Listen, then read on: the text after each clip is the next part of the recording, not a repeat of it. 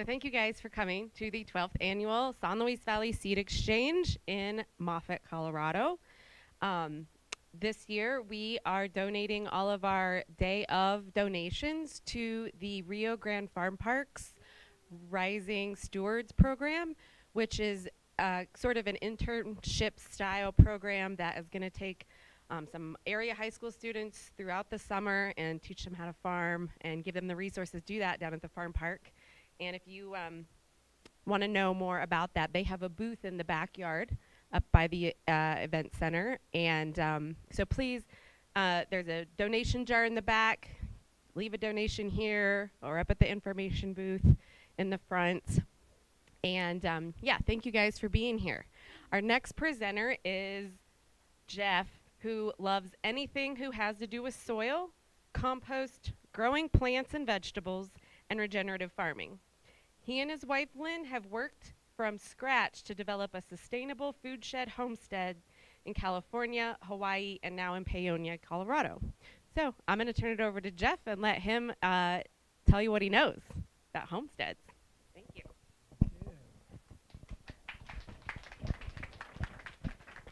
Thank you guys, for sure. So grateful that you are here when it's so nice outside joining us. It's yeah, quite an honor. I do have a confession. This is the first PowerPoint I've ever done. Don't go running out the door. You got it. Anyway, I think we'll have a good time for sure. And I do know I have too many slides, so if I talk fast, just remind me, and we'll just kind of slip through some areas as fast as we can.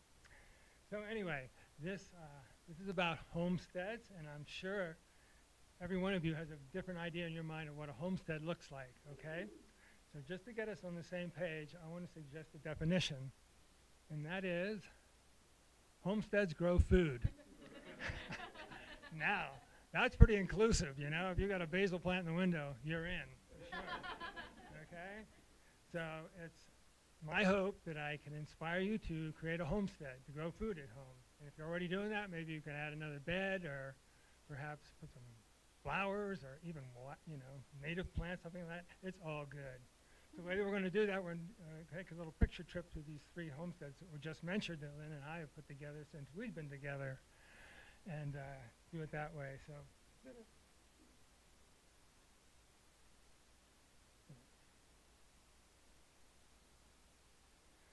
I just want to really quickly talk about the importance of food choices. The pandemic has really brought it out, and I'm sure most of us in this room probably choose organic and natural whenever we can, okay?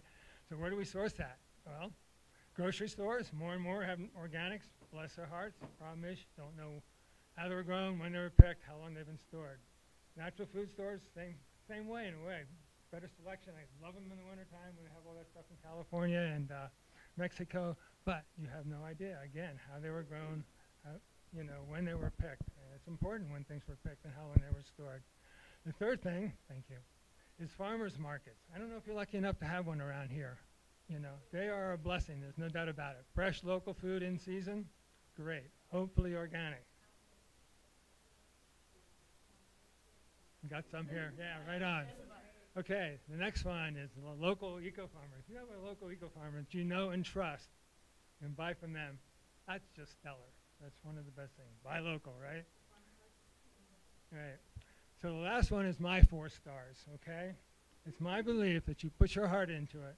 The very best food that you can serve your family is the food that you grow in your garden with your hands and with your intention, okay? So I'd like to focus a minute on that word intention. The scientists are telling us we live in a quantum world. And a quantum world suggests that everything is energy, vibration, and frequency. So think about that when you're in the garden.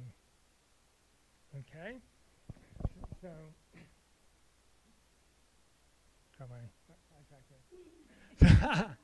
so anyway. Oh yeah, that's what I need to do. Next slide. Sorry. I'm doing my slides. So I would like to suggest that just perhaps the high nutritional quality that we are talking about in this gathering has as much to do with our positive thoughts and our intentions as any of the physical amendments and eco methods that we practice. Now that's a big gulp for most of us, for sure. But you know something? the effects of human anger and angst and all that stuff brought into the garden can be and has been measured scientifically. And you know something? The plants are not happy. So here's the secret.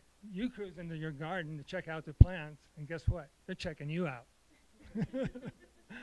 So I have a little suggestion for this, and that's a chair in every garden. All us homesteaders never take a break anyway. We need to take more breaks.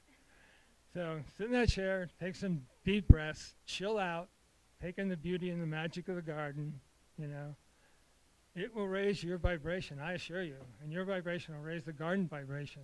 And if you're lucky, together you'll raise the whole neighborhood vibration, It's my belief that the garden is a portal for peace and abundance.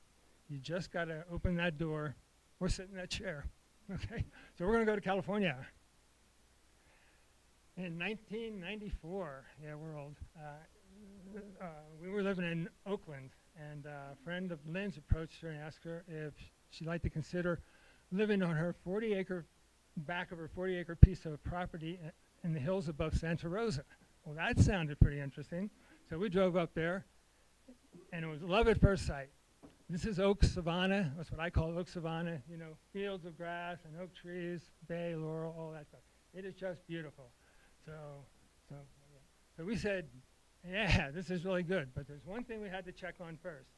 We do that whole permaculture design thing. So what would be the most important thing that you would look for?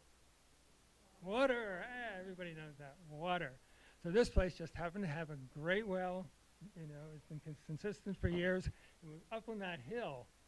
So, all the water went down. We had that pressure, and we didn't need pumps or anything like that. So anyway, it was a go.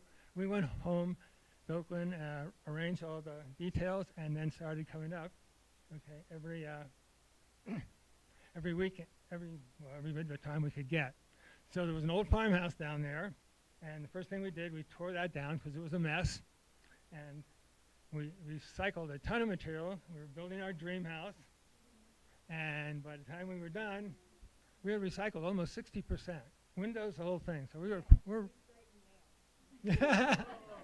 really proud of that. So anyway, so next shot. So homesteaders, they're out scavenging and recycling everything, right? So Northern California was great. A lot of redwood back then. It was just wonderful. But the other things you want to get ready for once you build things are what was available up there for free was manure and straw, and you could buy compost and vermicompost and all that kind of stuff. So that part of California really had a lot of access to things to work with. Oh, sorry. Okay. So anyway, this is the site, right? And it's a very new house. So you can see around the house, there's a lot of room. And in permaculture, we have zones. We go 1 to 5, and the first zone is the one you go to the most. So you would think you'd kind of put that kitchen garden or something near the house. Well, it turned out it was really hard soil for whatever, probably a lot of machinery compacted it. And the second thing was, it was occupied. Isn't he beautiful? This is a California rattlesnake. They usually look more like gopher snakes, but anyway, he had a lot of friends. There was a whole den right behind our house in a rock wall. Wow. I don't know your relationship with rattlesnakes, but ours wasn't real strong. But anyway, the options were go to war, get out of there, or coexist. So we chose coexistence, and we made an agreement with the rattlesnakes. Essentially, it was real simple. We would be careful, and they would rattle. Yeah, and that worked. That actually worked the whole time we were there. Okay, yeah. So anyway, so this is looking at the house across at the bottom of that hill. You just like that. You can see all that redwood we salvaged and put together, and gates and everything. So anyway, that was a great place to go. It was actually zone 2, but it was close enough. Topsoil runs down the bottom of the hill. It was really nice down there. It was kind of flat. So we just went for it. So anyway, we built that, and we put that fence in the front, but all around the side we had to buy posts and wire because we have those ever-present, ever-hungry, four-legged deer guys, who specialize in eating deer-resistant plants. So, yeah, and Liz mentioned other things that we'll get into. So, hey, no, too fast. Yep. So anyway, so here's the garden. I want to stay here a while in this picture right here. There's three things I really want you to carry away from this particular site. So one thing is we got a lot of land, okay? You don't use it. Most people don't have a lot of land. We're in a subdivision or something like that, just a little bit of this. So one of the best way to extend your harvest or get more land, more out of a small bed, yeah, go up, essentially. Trellis, okay? Trellising is just the best. A lot of plants love it. You know, it keeps things in the air and prevents diseases and stuff like that. Makes it easy to harvest and all that stuff. The other thing we love is it's an artwork. You know, you can have more fun with trellises. I mean, I've just seen every kind of trellis in the world, and some of them are really beautiful. Okay, the second thing, which you won't see on this slide, but was greatly affected by it, there was a farmer up in our area, Bob Kennard. He was a legend up there. He was an unusual guy. He was the first farmer that Alice Waters from Chez Panisse hired to grow the food. Now, this was one of the first farmed food operations in the country, and Chez Panisse was in Berkeley. So anyway, he picked Bob because Bob's food was not only so healthy, but it was, had a great taste, okay? Really unusual. So we had to go see what was up there. So we arranged it with Bob, and we went over to his site. And when you come into Bob's place, it's actually vibrant. But what a mess. We're going like, oh, you know? Well, Bob was known for loving the weeds, loving the animals, loving the gophers, loving all the things that farmers go nuts over, right? So his whole motto was 50% for me, 50% for nature. Okay, so anyway, we cruised in, met him in his living room, and I noticed the window was open, no screen on it. And sure enough, in flew a barn swallow. We had a barn swallow nest up there right in the corner on clay. I was like, we're going to like this guy, right? So next we went out to his irrigation place. He had this huge redwood tank there, you know, that they have so much in Northern California. Then he had a low stock tank and a couple of other little stock tanks draining into it. So he had weeds and herbs and all kinds of things, you know, melting down and going into the stock tank. And then, I don't know where he got it, but he had all kinds of milk and stuff, and it was wine country, so he had all these wines his friends had given him that weren't, you know, didn't cut the mustard. So what was this? This was an inoculation tank, essentially. And it was just amazing, and I think it was the reason his farm was so vibrant. So all that stuff, every time the water went on, it was all mixed up. It inoculated his farm. Constant inoculation, adding microbes and all that, the things that really make things healthy. So great thing to think about. You can go to the stores. You can probably go right to the Lexpo back there and buy microbials. But this is a nice way to do it free and just, you know, an excellent thing. I'm sorry? Everything you can get a hold of, any kind of organics. Yeah. Okay. If you can only hold your questions till the end, because we'll definitely try and make it. But so the second thing Bob offered to us, I absolutely love and use all the time, is rock dust. I don't know if you guys are familiar with it, but it's pretty popular these days. Bob had tons of it around. He even foliar fed his plants rock dust. I mean, just unbelievable. And he had azomite, which is the most popular. It comes from Utah, but there's all kinds of other varieties. We use azomite, and then we, you know, have basalt ones, and then Canada glacial melt. But anyway, it's a remineralizer. It does it at a real small level, has lots of micronutrients, it works all the time. It's just a great thing to put on. And I mix it all my soil mixes. I just put it in the garden all the time. A wonderful thing. So that was so that was the first great guy in our garden as far as influence. The second one was somebody we brought up in the Bay Area, and that's John Jevons. I don't know if you ever heard of him, but he's responsible for something called Grow Biointensive. He's a legend where we come from. He's been doing this gardening work for 40 years, and he is absolutely the master of growing a lot of stuff in a small space. Okay, so he has. This is the 5th edition of his books. I think there's 8 editions or something like that. But this says it all: how to grow more vegetables than you ever thought on less land than you can imagine. And this is for real, you know. And he not only does. So I'm thinking, you know, you look at that bed there, that raised bed. That's about what a lot of people have, and that's a lot of the beds that he has. He can just grow a ton of food in that. He's the one who made double digging popular, okay? I double digged all those gardens. I had a lot of energy in those days, but double digging allows, you know, to loosen the soil, get amendments down further so the roots can go down further. So he can get more plants into his beds. He just has all of these facts and figures, how to plant the beds to get the most numbers in there, and highest nutrition. He uses like a fraction of the water. It's an amazing thing. If I had to, if I had to do one book, I was looking at Linda and I's book. We have about 40 or 50 garden and farm books. That would be the book I would pick. It just covers absolutely everything and all the facts and figures for how many people can be fed from a garden and a bed and all that. So he does it really consciously. I'm sorry? John Jevons. Yeah. Grow Biointensive. Okay. So the result of all these good things was the next picture, and we had talked about that before. The best food you can get comes from your farm. Okay. So you combine that with the best that nature has to offer. Next. Chanterelles here. We had mushrooms just growing right outside the door. I know a lot of you guys here go up in the woods at mushroom time and get it. So anyway, you put those together, and those are meals to die for. I mean, this makes for happy campers. Okay, next. So anyway, we just kept at it. We loved where we were. It seemed like anything you plant was beautiful. California, that part of California is just outrageous. And so go ahead. Linda, they're magic, plenty of herbs, lots of herbs and things like that there. Okay, hold it. So you can go, our realization was you can grow anything in that part of California if you have water, right? Well, guess what? In 6.5 years, the well failed. Our dream, it just failed. So we were hoping it was temporary, but what happened is the guy next door was growing grapes. He decided to increase his vineyard.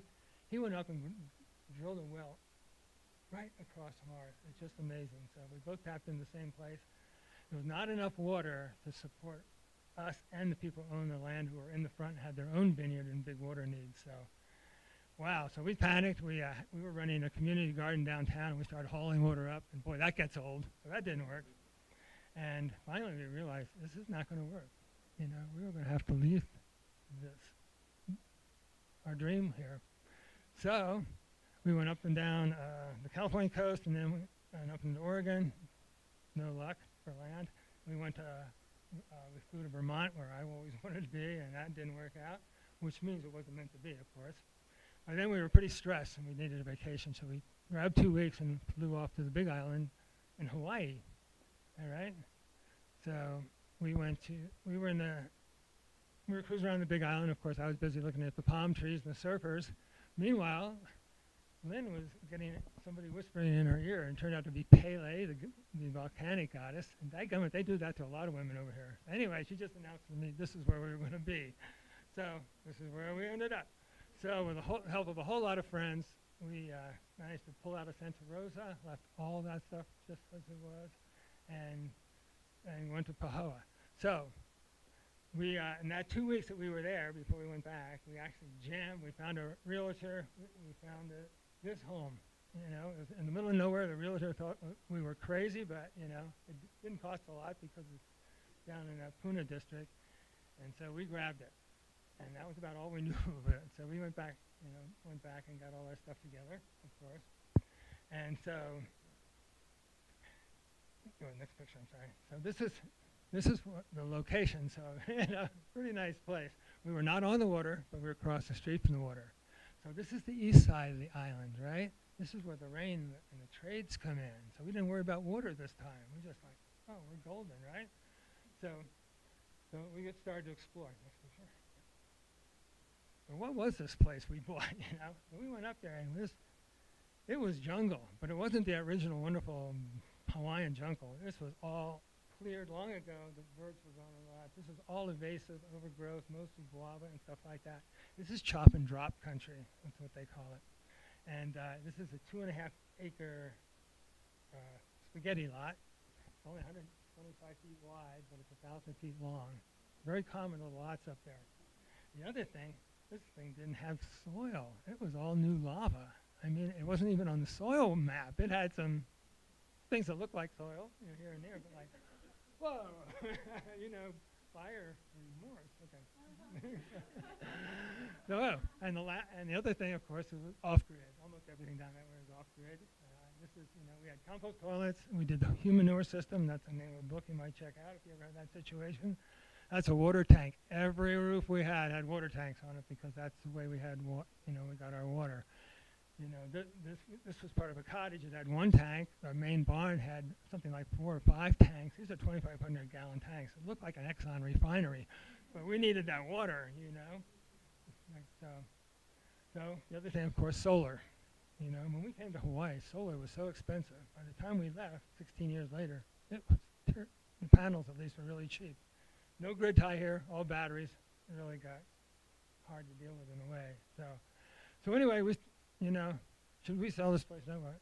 Well, anyway, we went up and we started clearing. We're just going to make the best of it. So anyway, 3 years in or so, you know, still having these soil problems.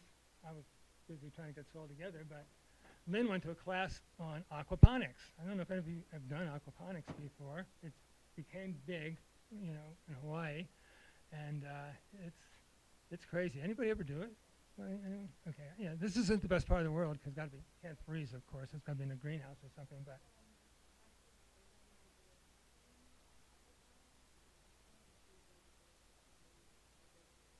Oh, great. Yeah.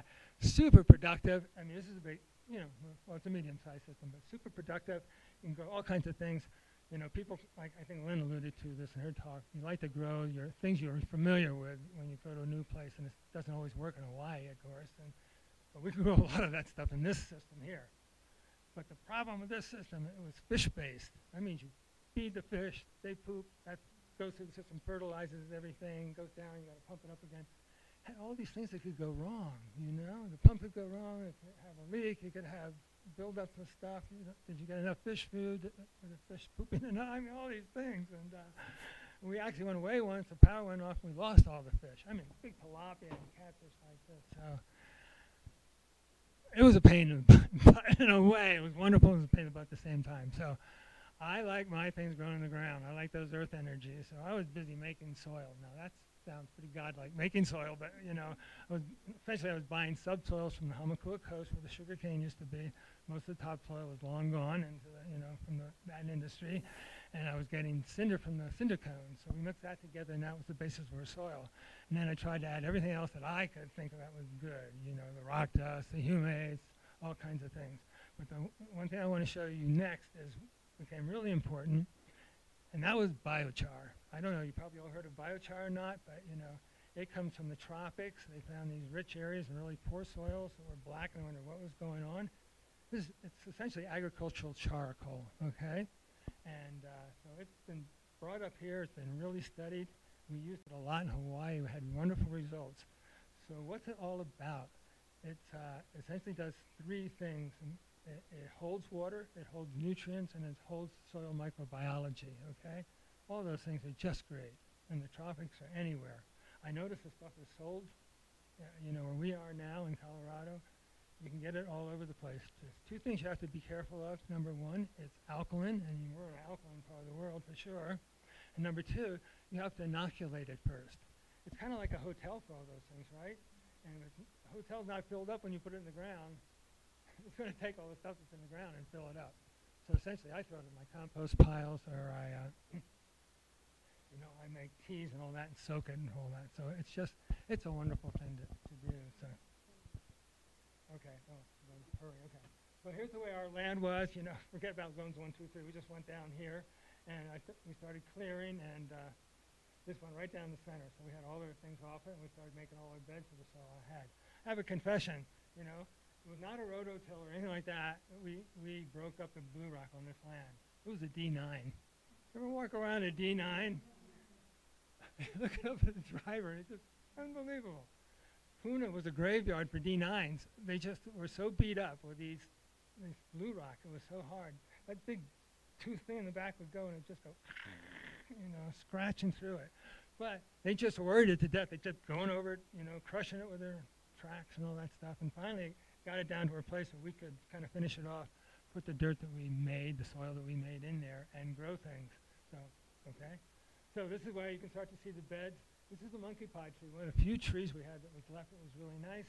And so that was actually forest gardening. That's a guild under there, mostly herbs and spices and all that.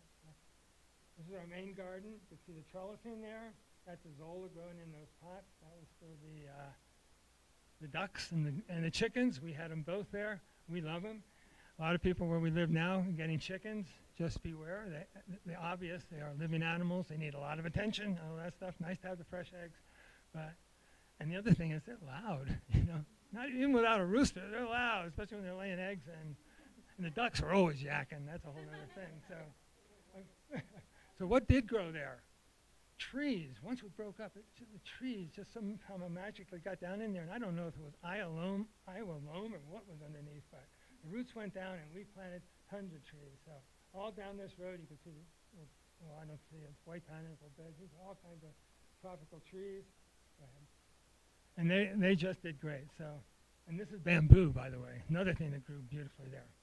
So anyway, the next thing I want to tell you about was something that just came in Hawaii about halfway through for us, and that was Korean natural farming. I don't know if you've ever heard of that. Obviously, it came from Korea, and the best farms over there, kind of like the biodynamic farms in Europe, do this system. It's a self-contained system. It's all about IMOs, indigenous microorganisms. You build them up with ferments, with brown sugar. You build them up, and you do with wheat bran or rice bran. You make something called bokashis. There's some for sale over there, believe it or not.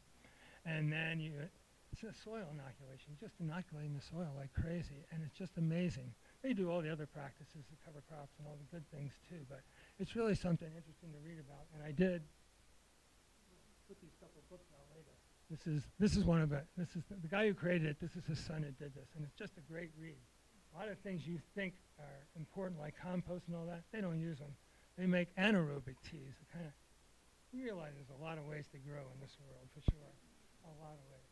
So anyway, we started growing so much food here that we went from a homestead to a small farm. It just happened.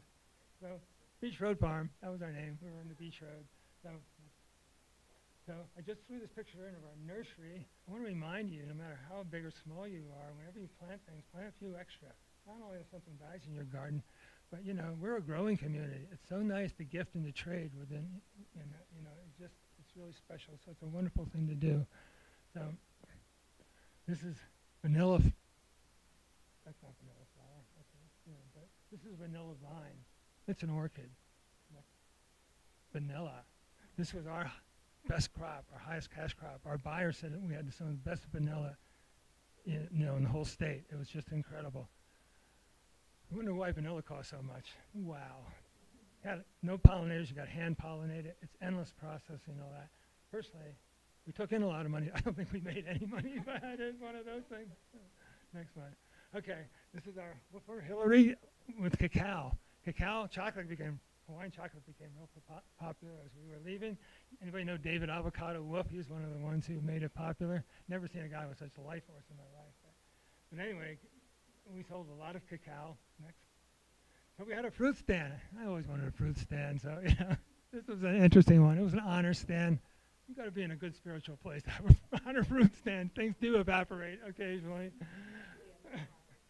Why? So anyway, we had a great time here. We had, we had a lot of tours go through. We did a lot of extra work to keep it real clean and neat. Lynn did her seed work all over the state. We had permaculture tours, young people coming in, and lots of other things. And we constantly were fighting GMOs. Hawaii is the center of GMOs. It was a nightmare, and that's a whole rabbit hole we're not going to get into. But you can see that GMO-free zone sign. We made those in our living room up there. Those have been in marches all over the world. So anyway, we planted too much. So common. It was just too much work. We couldn't get to that ocean. It was so close. We got out.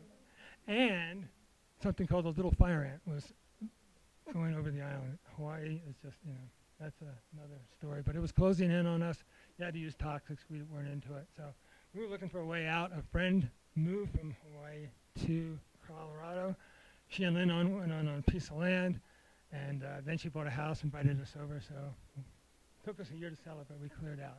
So we ended up in Paonia. Yay, we're neighbors. Yeah. So this is land we bought, 3.5 acres, and that's this shelf. Goes up the hill, over and then up again a little bit, all the way up to Pan American. Does it have water? The Stewart ditch goes right across our land. Incredible. And there's the community waters over here, so we hired an excavator to bring the water down. We again have gravity-fed water, so wonderful. And we have this. we have a leak. We have a seep in our ditch. This is really common, you know. And it was raising hell with the senior center apartments next door. They didn't want it. It was, you know, going to their parking lot and all. So we channeled it over with pipes, and then we have this beautiful little pond, as long as the ditch is flowing, okay? Ditch was last year with the drought. They were supposed to cut it off in June or July. It went until November. The last one. Okay, next. So while I was busy tearing up Donna's backyard and redoing all her gardens, Lynn was over at the land, really connecting with it and the whole thing, and doing her love. So this is the habitat strip she put in. This is 200 feet long. Incredible. 240, all right? A huge amount of work. We had to put down weed cloth first, but she just cranked at it while I was kept over at Donna's. And so next. And yeah, so this is midway. And then next, this is it flowering. It's just beautiful. This is dangerous stuff. If you want to meet all your neighbors, you want to have everybody stop, you want to, you know, it's almost impossible to get any work done. Everybody in town knew about this strip. It was just a drawing card. And of course, it was always full of butterflies and bees and birds and all that. It was just wonderful. And yeah, hard thing to get a hold of. So this strip back here, next picture, was covered. This is a row of 9 king cherries. You know, we had to put that in a deer fence. The deer there as hungry as they were in California, of course. 9 king cherries are food for both us and the birds. We're going to leave it for the birds. We're also hoping to grow it up and give us a little privacy. That's the only tree. That almond tree is the only tree in this whole big front field of ours. Okay. Except along the sea. So anyway, we love the neighborhood enough, we love the land enough, we decided to build there. You know, permaculturally, the best place was on the shelf back there. It faces south, it's just great. So Lynn designed the house, and it's a hybrid. It's a half straw bale, half regular construction, but with super insulation. Now, I don't know if you know this guy. Anybody here from Crestone? That's Paul Copana. I think that's the way you pronounce it. Paul Copana. Yeah. He's built a bunch of these in Crestone. Anyway, he's wonderful. The house is great. He just did a sweet job. We did a lot of the work. He allowed us to do that, so we kept the price down. Go ahead. This is it finished. Go ahead. So, this is what you need to do. You got to get a stash of good stuff to work with your land. So this is what we did here. Now here you can buy compost and all that kind of stuff for sure, but manure is pretty much free. And leaves, boy, I haven't been around leaves for such a long time. You go and Pander Town Park and rake leaves up, and boy, they are just great, yeah? So make great compost and all that. All these wires are compost that I am making, my compost bins, and you know, our soil leaves something to be desired for sure. Next. Fertility, worms, right? We use worms a lot in Hawaii, but here, I just recommend, especially if you're new, what's the best bang for the buck is having a little worm bin in your house and start getting the worm thing going. You know, a little bit of vermicompost, they call it, the worm casings in your, as you plant things, is just great. And you just need about a quart to make a 5-gallon bucket of worm tea, which is another wonderful thing for your garden. And you can make it with a 5-gallon bucket and a little aquarium sprayer and all that. So that's an aerobic tea, of course. This is along the, where we put the irrigation along the driveway. We put in a garden that first year. Why there? Because that ground was so damn hard. You couldn't get anything done except where he had dug up to put the pipes in, right? So anyway, we got away with the garden for 2 years. I have no idea why the deer allowed us to do that, but they did it. And now we're taking it all out and putting in, you know, natives and pollinator things and all that. So this is the front yard. You probably all run into this. Construction, everything's packed. The soil's horrible, you know. So essentially, I got a rototiller. Rototillers are bad news normally, you know. They destroy the soil structure, and they destroy the mycorrhizal relationship, the fungal relationships in the soil.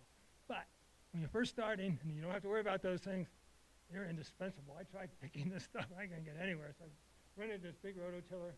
We rototilled it a couple of times, smoothed it out, took all those shredded leaves and, you know, compost we had bought and things like that, and some amendments, put in there, rototilled it in again, smoothed it off, and then we worked from there. So the next one, this is it, the next stage, you know, and that's all white clover, Brussels grass, thank you. All Lynn's magic with the flowers and things like that. So quite a change. By the way, we put in a deer fence, you can see, because I had to get something around there. So this is another picture close-up. Notice that guy on the flower? Yeah, you got him around here? That's a monarch, right? we're part of that thousands of people all over the country planting monarch milkweed, you know. I actually have a bottle of it back there if anybody wants to get it. Just remember, you have to cold stratify it, and it takes 2 years to get to the flowers. But, you know, they almost tanked 2 years ago. They're starting to come back a little bit, and I think it's because everybody's helping out, you know. Classic habitat loss and use and too much Roundup and all that stuff. Oh, and birds, too. So, I don't know what's happening. Next picture. Okay. We did the same thing on the side of the house. Finally, we have a kitchen garden. I mean, this is zone 1. We could actually go right out of the mudroom, and there was the garden, right? So, same horrible soil. Had to rototill a few times, put all that stuff in, amended it, and we put a cover crop in. Cover crops are not like they used to be. You know, used to put 1 or 2 things in, you know, some whatever is appropriate, rye or buckwheat or something. Now it's like 10, 15, sometimes even 20 varieties. Why is that? Because you want all those roots down in the ground for the microbiology. Every root is putting about half of its plant sugars down in there to feed that microbiology. So that's really key to health. Having mulch on top is nice, but that does not feed the microbiology. So a good thing to know. So anyway, that worked out great. We had the water that we could use to keep it going all season. So the next year, I rototilled this in. We laid out the garden.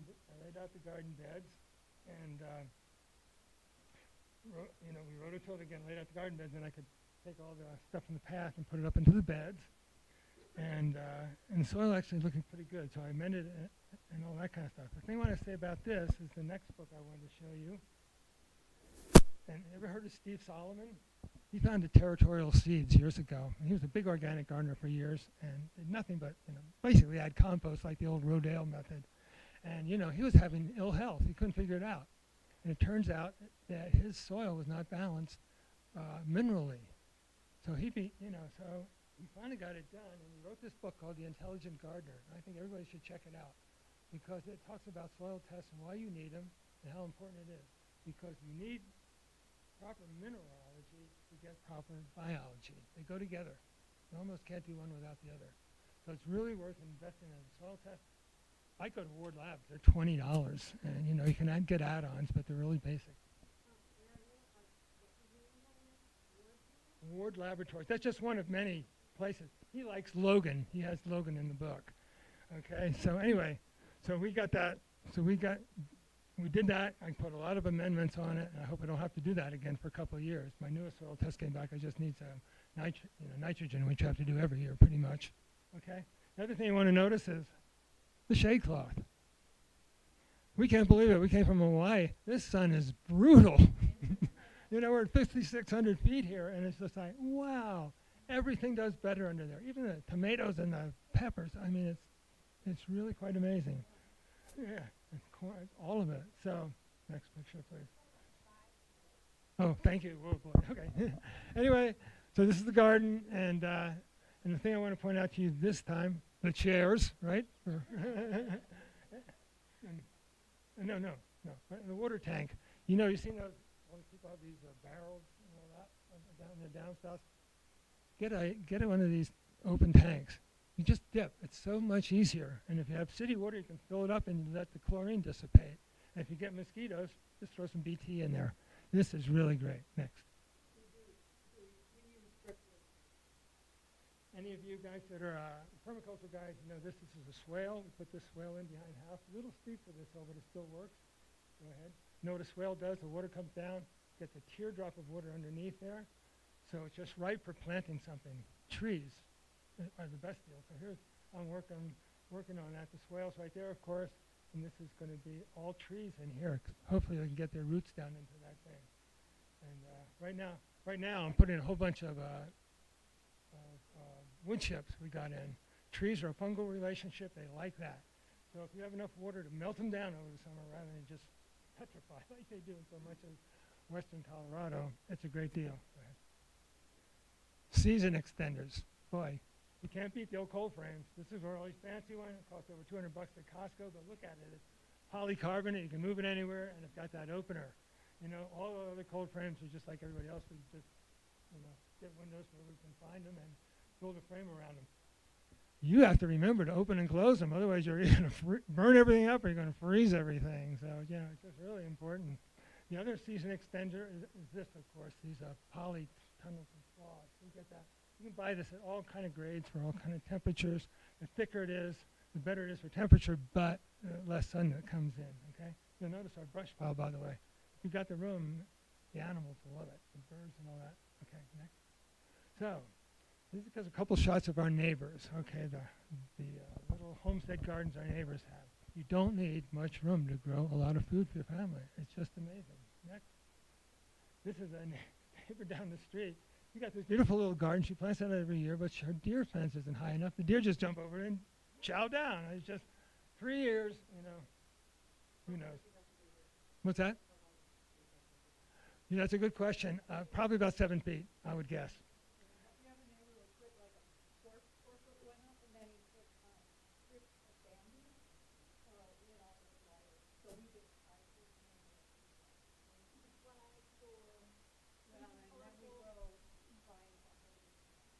Well, I've seen them on or 5-foot fences, and I've seen them jump over in Santa Rosa 7-foot fences. So, And the yeah. other thing we found, like with the Manson cherries, is we put the fence close, so they aren't going to jump in. Okay. Next. This bed was across the street. You often find this. An older neighbor just didn't want to do it anymore, right? So when we were first there were these 4 beautiful beds sitting there. And so I took a soil test. I cemented them up.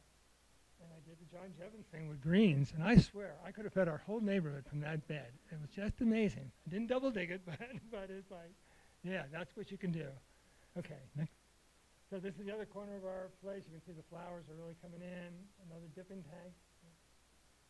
We love the birds. We are our official habitat hero Audubon thing, you know.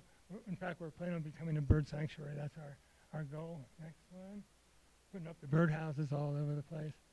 So anyway, this is kind of what it's all about. Thank you for joining us. I really want to just remember to keep your vibration high and positive, so that'll transfer to the garden. There's just no doubt about it. Okay, that's it.